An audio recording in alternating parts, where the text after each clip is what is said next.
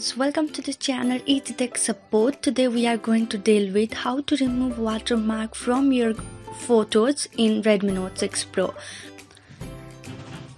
Let's go to the camera and get more about what watermark really is. So here I'm going to open my camera. So let me take a picture. Let me focus first. Okay, here I took one.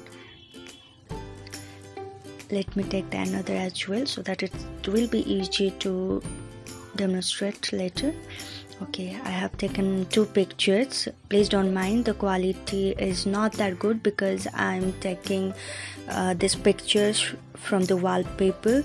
So lower down you have seen one little mark, Redmi Note 6 Pro MI dual camera, and on the right side you can see 2019 316 plus 1408. So I have been getting this watermark plus timestamp, that is the brand name as well the time. So these are my two pictures which I have taken recently.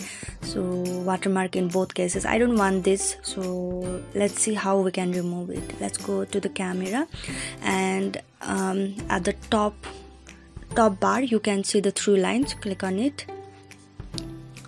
After that, among all, select setting, the first option. Okay, here are the camera settings. Now scroll down a little. After that, there are two options: add timestamp on photos and dual watermark. Turn off the dual camera watermark, also off the setting for add timestamp on photos. Now let's try. Okay, I have taken one picture. Next one. Now let's go to the gallery and have a look. See, there are no any watermark and timestamp at the bottom of the image. See, this is my previous image. This is the image after the setting. So you can see the difference. These are my pictures.